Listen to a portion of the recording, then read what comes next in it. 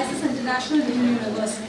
She is a distinguished academician with over 24 years of experience in teaching research and in the industry. She is considered as a pioneer in European Union legal studies in India. Under her leadership, she has been a part of numerous prestigious projects such as Erasmus Mundus program as well as that New Passage of India program. Ma'am, today will talk to us about the topic, why must law teachers embrace technology? And all my colleagues from NLU Delhi and beyond NLU Delhi, the respected officers of Manupatra. Why must law teachers embrace technology? Before dwelling on why and how and what is the way to engage, I would like to ask you all certain questions. First of all, let me know how many of you have used technology in your teaching? In your teaching, I said. Okay, very few. In this whole hall, very handful of people have used it. How many of you have created courses? Again, very small number, but there is a good number. Thank you. So, the fundamental question that is asked is, how exactly is the technology used? What is our model of law teachers embracing technology or the use of technology in legal pedagogy or law learning? We have two important authors here. One is Daniel Bonilla. Daniel Bonilla spoke about algorithm of law teaching in the sense that how we can incorporate technology in terms of adoption of the technology and how this technology could be coming into the teaching of law, researching in law, and also in the legal practice. So if we are looking at teaching, we could look at a blended teaching. I mean, we did that during post-COVID-19, we did that. During COVID-19, we did completely online teaching in two modes, synchronous or asynchronous. Anybody is aware of that term? Synchronous, asynchronous?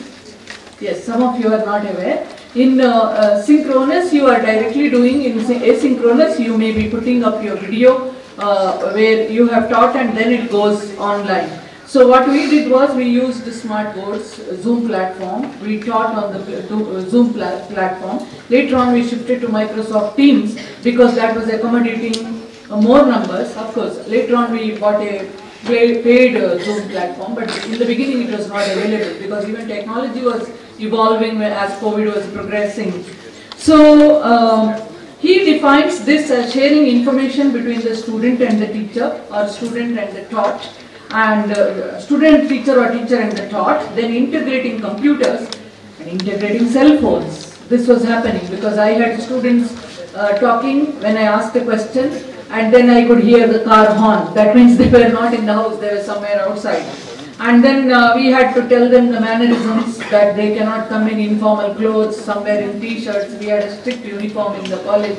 So they took these liberties in online classes. So other than that, what other way you have incorporated technology? How many of you have used anti-plagiarism software, that Turnitin?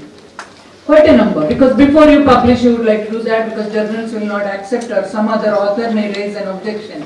How many of you have used videos in your classroom, your own video? Anybody has used embedded video within the PowerPoint presentation? Embedded PowerPoint presentation? Very few, 1, 2 or 3. And then use of software in terms of increasing your productivity, which means that, yeah, using a platform of discussion, using an interface, or you could also devise your class in such a way that even when you, anybody has used chatbot? 1%, 2%, 3%. So anybody has used it to evaluate student performance? Asking student to prepare a video and bringing the video as part of the assessment. How many of you have done? Yes. So these are the different ways. So whatever Daniel Bonilla told in the United States context is also applicable to India, because at least those who are here in this hall, some of you are familiar with that. Now the next question that is asked is, our usage of technology did get accelerated with the COVID-19, isn't it? All of us will agree, because during COVID-19, We had no other choice but to depend on the technology and use online mode of teaching because we were concerned about our students. We were also concerned about keeping our institutes and educational system going. But there was resistance as well, isn't it? Did each one of you raise your hand? Did you experience resistance from your colleagues unwilling to go online? How many of you experienced it? Resistance from students? Plenty of you, see? So there was a resistance as well. Therefore, it also created certain anxiety, certain transition. Nevertheless, what is our learning? Do we need use of technology in teaching or not? How many of you say we need? How many of you say we don't need at all? One. We should not. How many of you say we should not? Only those who say that we don't need say we should not. That means there is a little gap there which needs to be addressed. That is exactly where sometimes our reluctance comes from, our unawareness also, lack of awareness also.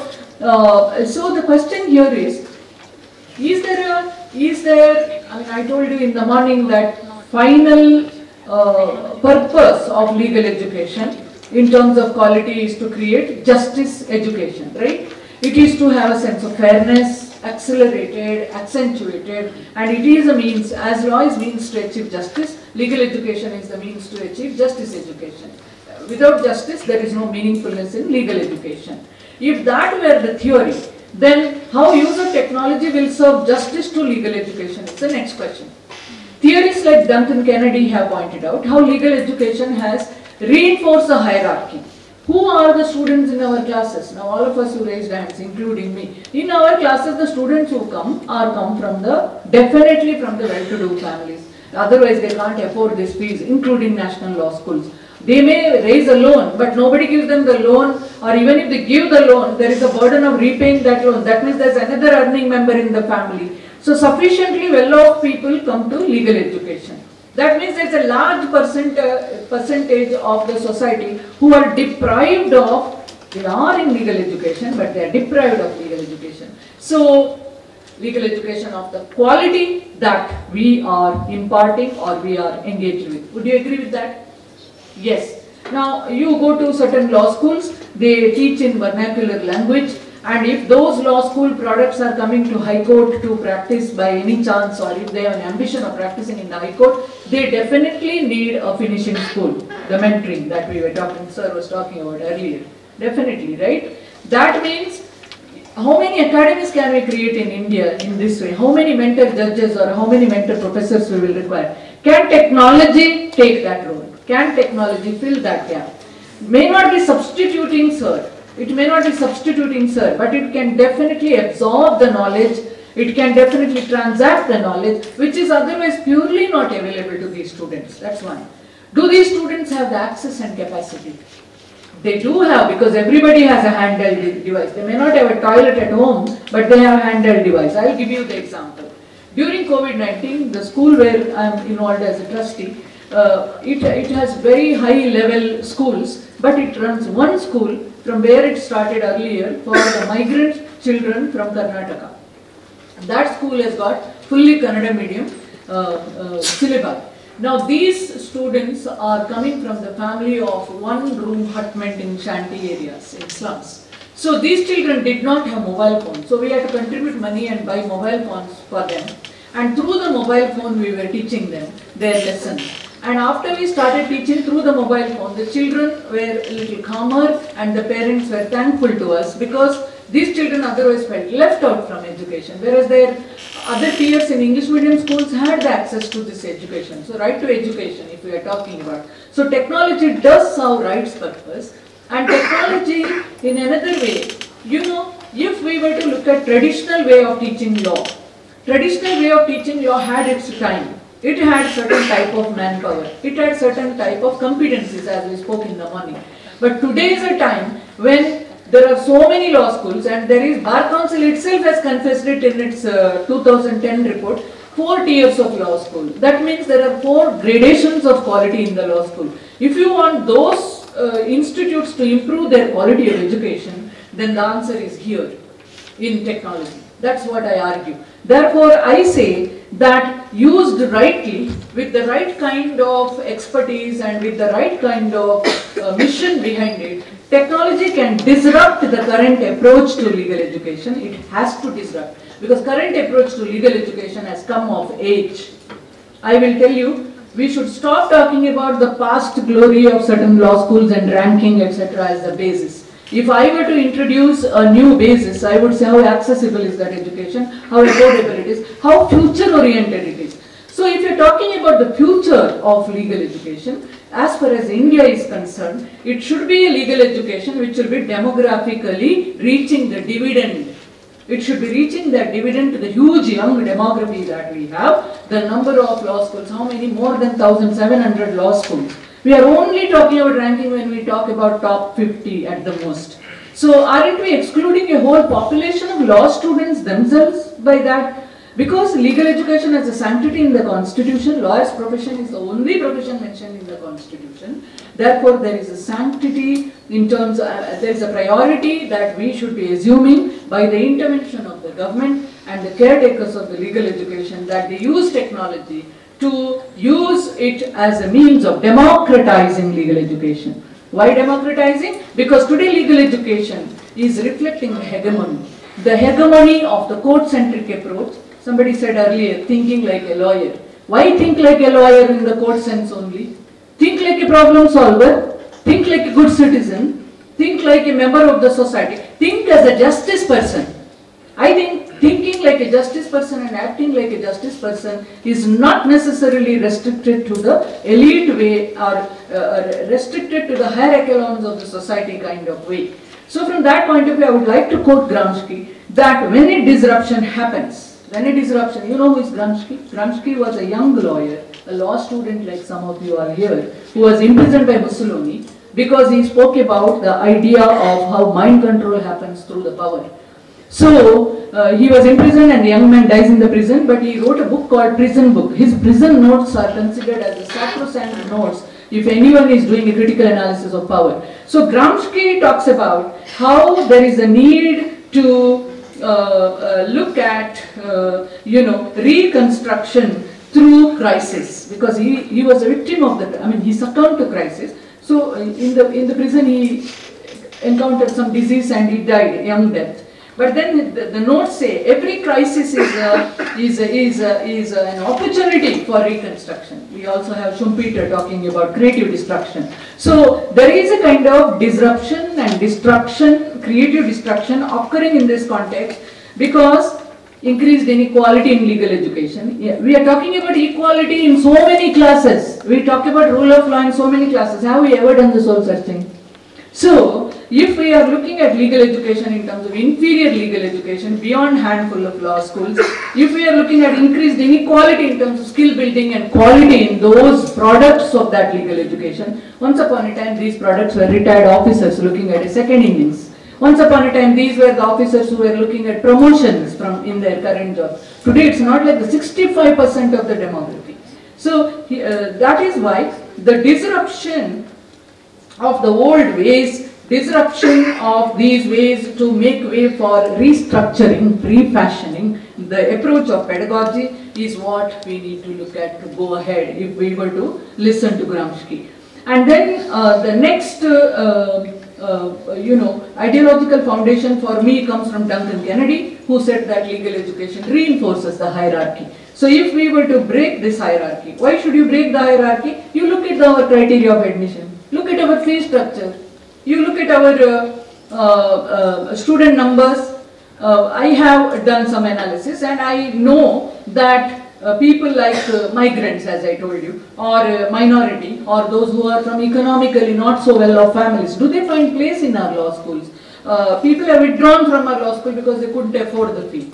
So after some time, or their family underwent some business loss, some earning member of the family died during COVID-19. 13 students lost their earning member, family member during COVID-19. We had to waive off their fee. So these crises show that our law schools are not homogeneous, as it was told earlier. And then when we bring the professionals, they come to the class. I mean, not only the professionals, sometimes even we law teachers, the kind of background we also reflect, we come with that kind of vengeance on these young students by trying to talk as if you don't know this, what you don't know, what you are is not assessed. Therefore, psychoanalysis of teachers themselves and psychoanalysis of those who are in the role of mentoring needs to happen first. Secondly, taking the mentee or the student in fairness to their socio-economic background, their mental wellness background is only a fair treatment. And from all these point of view, sometimes moderating this kind of human interaction with at least 30%. That is what in America the law schools have pointed out. Now UGC also allows that 30% of online integrated into the offline teaching could be good. It could be good for teachers also to be future ready. So what will the future look like? What will the future look like if teacher were to not to go for technology? I tell you, if a teacher is not embracing technology, the teacher will become irrelevant, because already, although the numbers are small, pre-COVID era itself, American Bar Association allowed online programs and it allowed online content, but not more than one third of the law schools adopted it. But during COVID, everybody was forced to adopt, and after COVID, when it was seen, some of the universities came out with fully online master's program. They came out with fully online bar preparation programs. So because of this, in one way their revenue was hit, but during COVID-19 they didn't have that revenue at all. So this model gave them another opportunity, because one who used to come was the one who could afford to travel to US, live in US. So now what is happening, large number of people from across the world are accessing through the technology and they are qualifying to the bar, or they are doing the pre-bar qualifying exam. Some of them are doing the JD, and today IIM launched its 2-year online program. Because it is not just Indians, it is from all over the world. Many Chinese want Indian education. You know, it is no less of a country in terms of demography and young demography. So these are new opportunities for Indian education. There are many in the world who want to know what is happening in Indian law, because Indian judges are held as role models in the Commonwealth. I don't know how many of you are aware. In SCC Online, they have data which shows that our judgments are referred by Commonwealth countries. So with this in the background, if a law teacher doesn't embrace technology, there is a danger of them becoming outdated. There is a danger of them not serving the interest of justice. There is a danger of them not reaching those who really deserve to be reached, because finally we are teachers. Our meaningfulness is in reaching the maximum and in enabling through knowledge. So we empower ourselves through the technology by serving the democracy, because democracy is about that equality, right? It is about equality of access, equality of opportunity. So the disruption gives opportunity. Disruption through the use of the technology gives opportunity who are otherwise deprived of that opportunity. See the beauty of this whole disruption. So in the light of this, we argue that law teachers have to embrace technology. There is no other way. You need not become an expert. And first you have to remove from your mind, the two ladies here who raised their hand, remove that technophobia. And the minute you remove your technophobia, the fear, your mind opens, and technology is not difficult. It is like getting into the pool. You can either swim or you can even straddle through the pool, right? But the healing experience that you have, relaxation you have is great. Similarly, you get into technology, start adopting it little by little. I tell you, in 1990s when one of the theorists wrote that death of a law school, he said, death of lawyering, he said, end of lawyering. When he said end of lawyering, everybody pounced on him. Same ABA pounced on him. But later on, and he said that future communication between teacher and student will be by email. They didn't like these statements. But that's the reality. Today, how do we communicate to our students? By email, by WhatsApp. Do we communicate only that they come and queue up in front of dean's office? No, those days are gone. So, and during COVID-19, they couldn't also. So, this is how there is a need.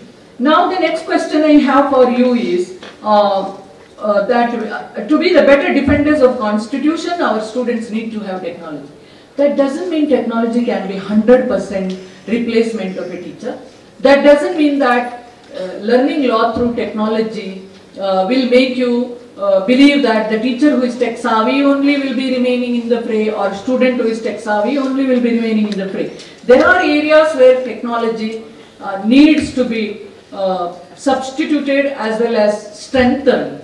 in terms of student competencies, what are these 3 areas for future law school? Number 1, social intelligence. You contextualize the law school, look around where that law school is situated. So I'll tell you one beautiful experiment. That's why I said we should stop thinking about number 1, number 2 law schools. Northeast India, recently, Shillong Law School's panel, I was there. You will be surprised to know, just a 6-month-old law school. This leader was earlier dean in IIT Kharagpur's IP school's law school. And the way in which he has conceived that law degree, with the data analytics, with the design thinking, because this is what we have to do in 21st century, designing the society, designing our thinking, having that social intelligence to understand the problem, because too much of company of machine may also deprive us of our empirical faculties. So design thinking is very important, and the most important area where computer cannot replace us, AI cannot replace us, what is that? Creativity. Finally, the creativity in AI, although generative AI is there, it also has a limitation. So the human creativity is something. So how do we enable our law students? How many of them have a curriculum with art and culture? Earlier somebody was asking in terms of creativity. So how do you teach creativity? Creativity is not taught. Creativity is something that is to be stimulated. It is to be inspired. So as a teacher, these are the areas, social intelligence, creativity. Then there is a very important third area, and what is that? Ability to negotiate. Machine doesn't negotiate. It doesn't penetrate deep into the interpersonal metacognitive spaces. So that's where we need to empower our students. So from that point of view, if we were to enable our teacher for future, the most important approach will be 21st century skills. We have a lab in our law school which we developed through a Greek university because of a European grant, competitive grant that we won. So what are those 21st century skills?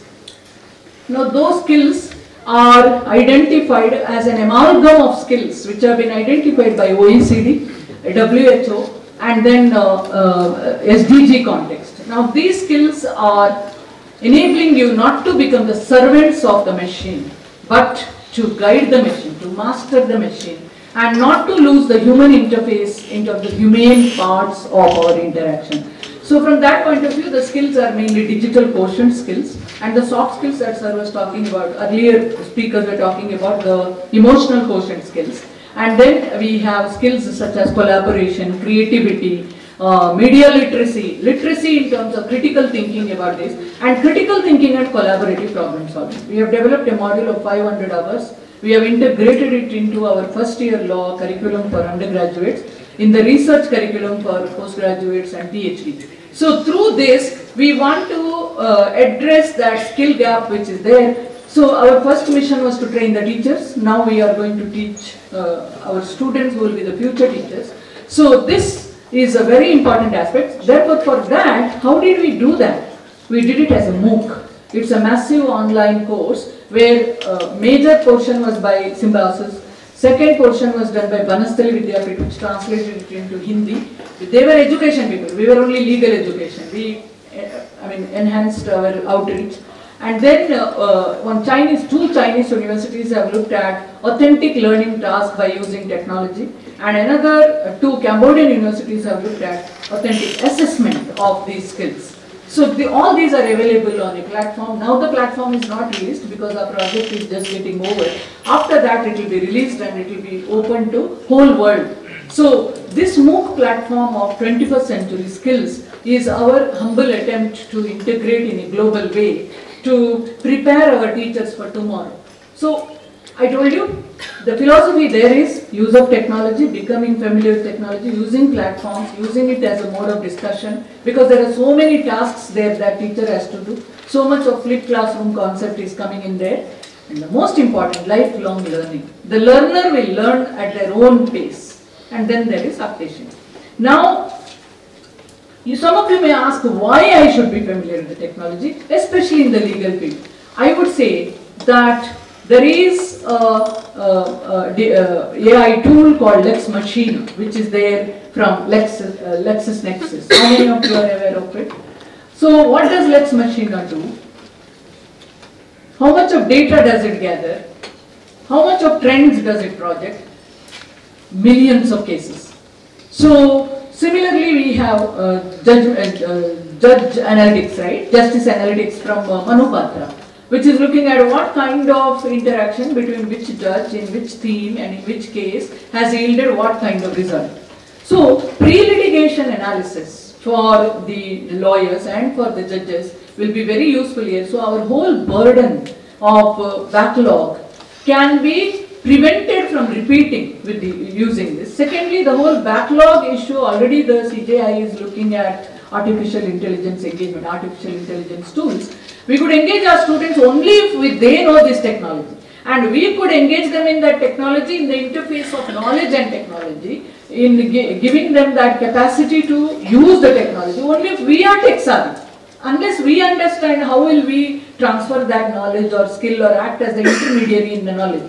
Because today our role is not to do the pedagogy, it is andragogy, because we are facilitators. We are no more traditional, I told you, knowledge bank. We are now what, I didn't tell that earlier, it was panel discussion. Now we are, from knowledge bank, we have become the facilitators. So they come with the idea and we nudge them into some kind of a coherent whole. So from this point of view, secondly, big data is very useful. Even the judges, and for example, if a judge has to give a judgment, one of the judges was telling about some IP case. If the judge were to give that case, so much of practical, operational context of that case is not known to the judge.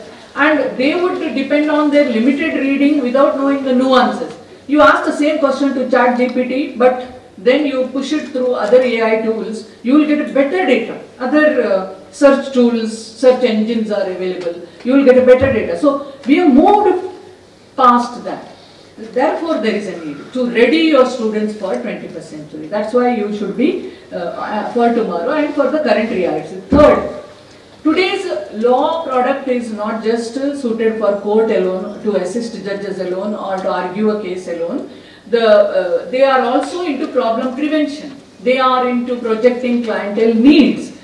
In the light of huge foreign investment flow into India. Today I was reading about Japan is going to invest and huge money as retail investors, and Canada is already investing. So if that is the environment, how are we readying the lawyers to work in a global environment? Only technology as a platform of interaction is the solution, and between you and students also technology is going to be the platform of interaction and discussion. So those students who can't afford, I'll tell you a case. Coursera. Coursera is the one which we integrated into our assessment system during the COVID-19. Students were more than happy at every level. For example, when they first attended the course, thereafter when they got the certificate, because sometimes the course duration is so big that they may not get the certificate. So we had to keep their learning log, and based on that we devised our internal assessment in those respective courses. I was inspired to do this because I had one student who was excellent in drafting international law moot problems. And he was only in second year and he used to draft the moot problem of the subject which was for the fourth year. So one day I called him and asked, because I sent this problem to 2 experts in New Zealand, Australia and UK, and all of them said flawless, and they okayed it. And mind you, some of them were barristers. So I was thinking how this child has this genius of a capability, and I don't believe there is any mumbo jumbo or God's grace or something. There must be some hard work. So I called him and I asked, you know what he told? He is the son of a postmaster who barely has a salary, which can't even dream of visiting Symbiosis. So what this child did, he got the admission to Symbiosis in the first merit list. The mother tore the certificate and she said, if you go, we'll have to starve to death. So the child had to postpone his dream. So in that year, he told me, day and night he sat, he went through all the possible law courses which are available on Coursera. He would not take the certificate because it needed money, you had to pay, then only certificate is yielded. So in that process, some 200 courses, he told me, he had studied day and night and he had mastered the vocabulary of law, different ways of thinking. Now this I am talking about 2017. And today he is in a very lead project management team, which involves multidisciplinary team. Here somebody was telling about it, which involves leadership, which involves transactions leading to millions of dollars. Now, self-learned student. He is a brilliant student, So an average student also can come to that capability if normal learning is supplemented with that. Therefore, we need to be very creative if we want to have our product to be coming up to that kind of a readiness for future readiness. That's why I would say that when we are talking about outcome-based learning is a very scientific process. National Board of Accreditation mandated it. International accreditation bodies mandated it for management education, then technical education. Legal education has no whimper of that. I have run those online classes for outcome-based education. If we were to align that with legal education, in legal education we don't even know the kind of competencies we require. See, for example, earlier we said about competencies. The competencies, Berkeley competencies have business skills also. They have managerial skills also, leadership skills also, and communication skills also. So we first need to map these competencies, and they have to be put into our entrance examination, and then they have to be coming into our training process, and then coming out in the form of students' persona development, which may result in placement, which may result in other professional goals. So that is where I feel that we teachers will have to be embracing technology. Now, how have we been as of now? As of now, we are talking about law of technology. Some of you will tell me here, how many of you are IP teachers? Yeah. How many of you are teaching cyber defamation as a variety of cybercrime? And then software, how many of you are trained into software? I'm asking from the law school or from the FDP program side as full-time law teachers, very few. IT law, how many of you are teaching IT law in the law school? You are teaching. Then cybercrime, you are teaching. So law of technology we teach. How many of us teach technology of law? I'm asking in terms of mainstream law schools as a full-time law faculty, technology of law. Because that syllabus only is not there in the Bar Council list as a mandatory subject. So first step we have to do is that it has to be a mandatory subject. It was optional. See, we had a computer lab was there, students would go and sit. What to do with the lab was not told. So I developed courses. Now my courses are little outdated compared to present. So e-lawyering. Is there any course on e-lawyering? That is what happened during COVID-19, and many lawyers shied away. Some of them had to starve also. Then Bar Council gathered money to feed them. So this also happened because the danger of you becoming outdated if the students are not taught. Okay, next is in your technology law course, whatever course you have, it is called IT for law or some course. Do we have anything on law practice management? No. Do we have anything on documentation, e-documentation, e-contracts? Maybe as a little, I teach it as a little part in drafting. And then software related to case management, court management? No. How many of you use at least that e-justice national grid for researching or familiarizing students when you're teaching theoretical subjects? Thankfully, 4 or 5 hands went up. Metadata, cloud data, cloud computing in relation to legal practice. And then dark web. Anybody has heard of dark web? You have heard of? Yeah. Have you discussed it with the students? Yeah. Mobile application in relation to legal profession. Yeah. And then access to justice through the e-filing. In some cases at least. IPO is fully e-filing. Ethical, therefore, we all have an ethical responsibility as teachers to be competent, to meet the needs of the student and to orient the student. We can even think about experiential learning. Right now, how do we do experiential learning? In a simulation context. We can use e-platforms for simulation as well. We can, experiential learning can be by integration of internships as well. E-internships, how many have done online internships or have overseen students who are doing online internships? It's possible, right? It's because law firms wanted the work to be outsourced. They couldn't have their juniors coming to office. They had extra work. They couldn't recruit also. Now, regarding legal technology, if at all you have a legal technology course in your college called IT for Law, who is teaching it? In how many colleges librarian is teaching it? Yeah, see, this is the librarian is teaching it. And then how many credits is the course? You may not have credit system. Is it at least 1/10 of the credit, total credit? Not really. It is just an attendance audit course usually. And then what kind of skill is specified there in terms of outcome-based education, what Dr. Bajpai said. Nothing. I don't think in graduate attribute in the law degree anybody says technologically competent. You go to foreign university websites and look at their graduate attributes. After spotting the law, identifying the law, capacity to apply the law, they write technology. So we don't have that as a skill. And then, is there any law school which has a specialization or LLM? Let alone the undergraduate course, which is not there. Therefore, specialization is the last thing. We started the TMT specialization. I wanted to start it because some of my old students came for a conclave and I saw their performance and I asked certain questions and I thought that time has come and these girls can come and act as teachers. Then I read in the whole world only Queen Mary University has TMT LLM. So we were front runners in that. So sometimes you have to spot these needs as teachers and you have to bring it to your students. Then, if at all we were to go forward, earlier Dr. Bajpai mentioned about Legit Quest. If we were to go forward, will we at least have a subscription model for our law school and for ourselves and integrate into the course the existing tools? For example, Manu Patra's, I told you, Justice Analytics to begin with, or Legit Quest.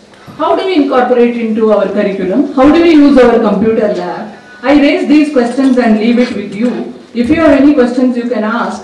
I hope you are convinced that it is necessary for our own competence and to maintain quality assurance in the legal education and to see that the byproducts of our education are future ready. I have much more data. I have done the latest analysis on the basis of certain. Last point I would like to mention from your own development point of view. All of you want Scopus publication, right? Very few. How many of you are published in Scopus? Last thing in the law crowd, because we don't have much journals there. But you know that any journal which has interfaces technology has or science has highest chance of publication. Now when you publish in any of the Scopus journals, they will look for a chart, they will look for a hypothesis, they will look for a technology element. What are the most pressing technology issues as of now? Artificial intelligence is one issue. Other day, I was trying to use chatbot and I was trying to use AO tools, AI tools, etc. And I raised the problem. There was a Scopus refereed conference coming up in Bahrain. That was about cultural heritage and museum. Can you imagine how I can link it with my legal dimension? So I wanted to check if e-museum concept is there. And I wanted to see, can e-museum be taught? Can e-museum be legal pedagogical tool? It can be. Why not? If Supreme Court Museum is attached to online, when you're teaching Introduction to Law, legal system course, you can put that because it draws the history. Or you creating an e-museum in corporate law. Shantakumar Sir's institute, GNLU has an has a museum on international law. If I were to do a virtual museum on that, how will I do that? As a pedagogic tool or educational tool. The other point I tried was e-moot court or e-mock trial, which we did during COVID-19. Our students did that. So why not now incorporate it as a best practice? Bring those students, video it, put it as part of your pedagogical tool. Give it as a flipped classroom exercise. Can we think of those things? So this is how we integrate technology into learning in a small way. But I feel for the faculty to use it in a very comprehensive way, we need an FDP project, we need a Bar Council sanction as far as technology in law is brought into the curriculum as a mandatory course because time has come, and also to look at some of this content which I told you. How many of you have a website which can be seen on a mobile phone fully without disruption? Which is that law school? Your own personal one. Yeah, you have made it, you are tech savvy. Anybody else? So today's student, yeah, Kalpesh has. Today's student needs that. Today's youth wants that. They are Gen Z. Therefore, these are all very important things to keep our learners with us. So I am seeing a tomorrow where students will be tech savvy and they'll be independent and they will be using this AI under their command for better performance. And you may be, in addition to this not 9 to 5 job, maybe 9 to 2 job, and rest of it will be work from home, because such is the print we are creating, carbon footprint we are creating. So 4 days a week has become a rule already. So we need to disrupt all our thought pattern. Otherwise, as Stuart Hall, one of the great authors I like in culture and communication, he talks about how same economics, same sociology, same culture, which existed then, cannot exist now. So we need to shift our thought pattern and reconceive the whole future in the light of where we are now, and therefore technology becomes that hastening process in terms of our mindset change and enabling us and empowering us, as Manu Patra rightly pointed out. So these are some of the thoughts I wanted to share. If you have any question, you are welcome. Thank you very much.